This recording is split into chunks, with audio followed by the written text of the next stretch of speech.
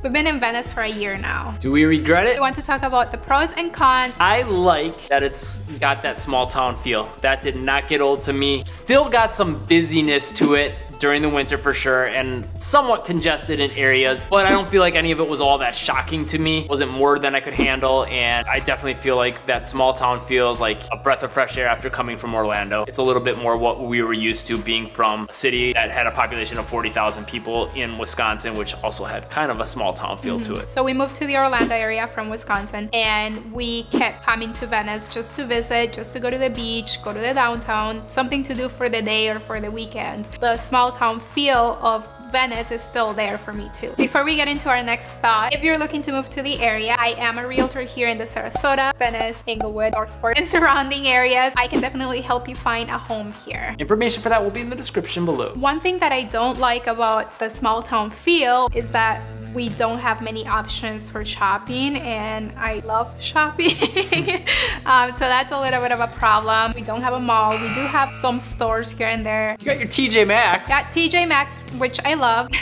Beals, which you don't go to. Beals, I haven't even gone to it yet. We have TJ Maxx and Marshalls, which are like my two go-to stores. Brand new, boring. Oh yes, and which I just went for the first time. Our nieces and nephews call it Borington, so because it's boring, yeah, according to them. One thing I really like is when you like the video. It would help us out a lot. It lets us know when we're doing a good job on the videos. Not as many options also restaurant-wise. There's not as much diversity with the kinds of food and things like that. Not as many big chains either. I mean, obviously you got your McDonald's, Taco Bell, stuff like that. Chili's, Applebee's, some of the big chains, but there's other ones that we miss, I think, from Orlando. Bahama Breeze, love Bahama Breeze. So like some of those different chains and things like that that we haven't got yet, hopefully. And there's a little less options in terms of food as far as just different kinds of cuisine. Like we do have two Thai places, an Indian, some Chinese and things like that, but there's not a lot of different options. There's not a lot of Caribbean food. There's one place that's like a Caribbean fusion. Sometimes we wish there was a little bit more. Before I give you my next thought, if you have any questions, make sure to leave them in the comments. We're thinking we might do like a Q&A of all the questions. Anything about the Venice, Northport, Sarasota, Inglewood area, let us know, and that way we can help a lot of people, not just you with your question. It'll probably be a question a lot of other people have too. Another thing that I do like about being in Venice is that I don't feel unsafe. In Orlando, I felt like I always had to be very aware. Not that I'm not aware here, but it's just a little bit more relaxed. For sure. And I think that comes back to the small town feel. I even remember sometimes when we were in Orlando and you'd be in a store, all of a sudden like people would come up and just start talking to you, then you're just like kind of like uncomfortable, like who are you? Why are you talking to me? Up in my bubble. So yeah, you're not really gonna get that here. I'm not that it could never happen and no one would ever do it, but I've never seen that. And just the people in general, with that small town feel comes a lot more of that tight-knit community, and just you feel like you can trust people a little more easily. Even if someone starts talking to you, it's not like you're thinking, okay, like what's going on? It's like that's the culture, that's the community here. People will start talking to you. While like in a big city, not just Orlando, but a big city, like people don't typically just approach you and start talking to you. So when they do, it's like, okay, what's going on? Yeah. One thing that I think we maybe didn't fully understand before we moved here, I think we did realize in winter there's more traffic and it's slower moving, which we thought, oh, this is gonna be great because Orlando was so crazy, so hectic, all kinds of different drivers, crazy fast, crazy aggressive, crazy slow, people that don't know where they're going. We were like, oh, it's gonna be so nice. People just drive the speed limit here, and that's great. I still do like it, but I don't love it, especially in the winter.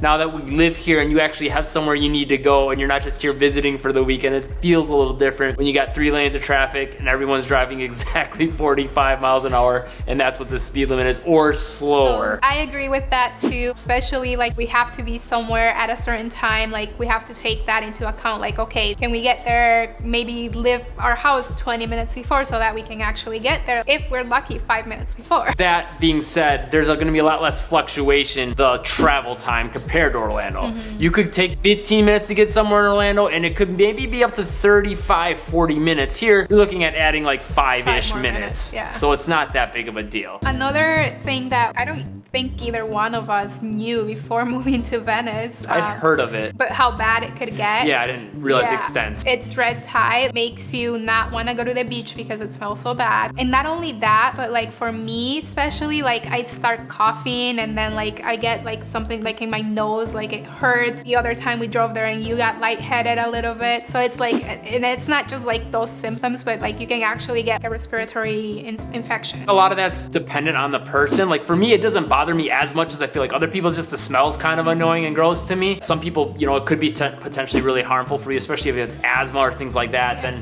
it's gonna be a pretty big issue. That's one thing that they've been kind of dealing with in the summers when it gets hotter. Not 100% sure what causes it. Some people think it's just pollution being dumped in. Some people think it's all the people in the water with suntan lotion. But whatever it is, it has becoming more and more of an issue in the summer months as the water gets warmer. One other thing I think on the beach side of things, I don't want to say it's any better or worse than I thought it would be, but it's different. What we would do on the beach, like before we moved here, we didn't really know a lot about the prehistoric shark tooth hunting and looking for seashells and things like that, that would be such a fun thing to do, experiencing the different beaches. I think with this kind of a tangent, but the amount of stuff we would like doing outdoors, nature-wise, parks, going on walking trails, and how much there was of that, I don't think we really realized that until we started really digging into the area and like, okay, well, what are we gonna do as soon as we move there? Cool thing about it too is that the trails are like meant for you to go and just relax, if that makes sense, like just enjoy your walk. It's not like hiking and you need water and you're getting all sweaty. It's like more like, oh, okay, like let's go for a walk. You could go for a run if that's what you're wanting to do, but I think just being able to go for a walk somewhere outside of your neighborhood, it's kind of cool. One thing that our dog, if she could talk,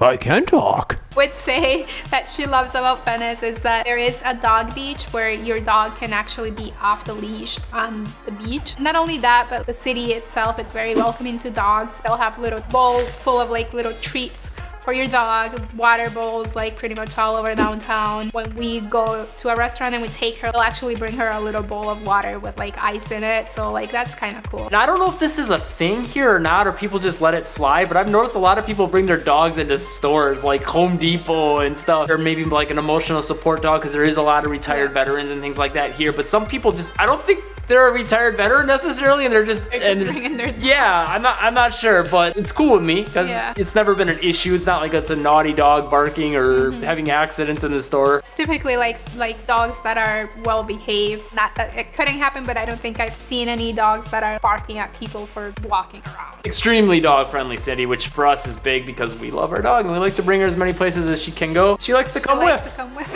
One thing that I don't think we realized was such an awesome thing about Venice until we moved here is the wildlife. The different animals, turtles, box turtles, gopher tortoises, all the different tropical birds, heron, and just, I don't know, half of them I don't even know what they are, but they're awesome. They're just cool big white birds and whatever other color. Lizards, armadillo. You don't like some of them. Alligators? Yeah, like alligators or even dolphins. Manatees. There's just a lot to see throughout the area. It's actually a bird sanctuary city, meaning you can't shoot birds anywhere here. So because of that, you're gonna see a lot of different birds. They even have the rookery, a lot of birds there. So there's just a lot of different options as far as places to see animals. We have a retention pond behind us in the backyard, and there's always something going on there, whether it's fish, turtles, birds, alligator, and an otter too. That stuff's exciting, and that's another thing we didn't really realize. Having the pond behind us, oh whatever, it's just some water. It's nice to see, but no big deal. But no, it's actually really awesome just because of all the wildlife in it. So, final verdict. Do we regret moving to Venice? Do you? No, I think it was a good move. I feel like we're always on vacation. That makes sense. I mean, like we both have jobs, we both work during the day. Sometimes we don't even get to the beach during the week, but that's okay. When we do actually get to enjoy, it's like we're not in our hometown, we're on a vacation spot. And it's so nice to have that convenience. For me, do I regret it? Nope. I love it here. I love it. I will say though, I think you do too, I miss a little bit of the big city amenities that we got from Orlando, which whenever we go to Sarasota, I will say sometimes we're like, oh, maybe it'd be nice to live a little closer to here. But at the same time, it's not that far of a drive to get up there. So when we do, that's like another like little vacation getaway. That's always fun. For us, that's not a big deal. Where we're from in Wisconsin, we were already making that drive 15, 20, 30, even 45 minutes to go to a bigger city. And we were doing it in winter sometimes. months, and here it's like no snow. If you're looking to move to the Sarasota, Venice, Inglewood, Northport area, I am a realtor. I can definitely help you find a home here. Information for that will be in the description below, and also links to some more videos that maybe you might find helpful. Hit that like button if the video helped you out. It means a lot to us and helps the video get out to other people because the YouTube algorithm says, hey, other people want to see this. Subscribe and turn on all notifications to catch the newest videos and live breezy.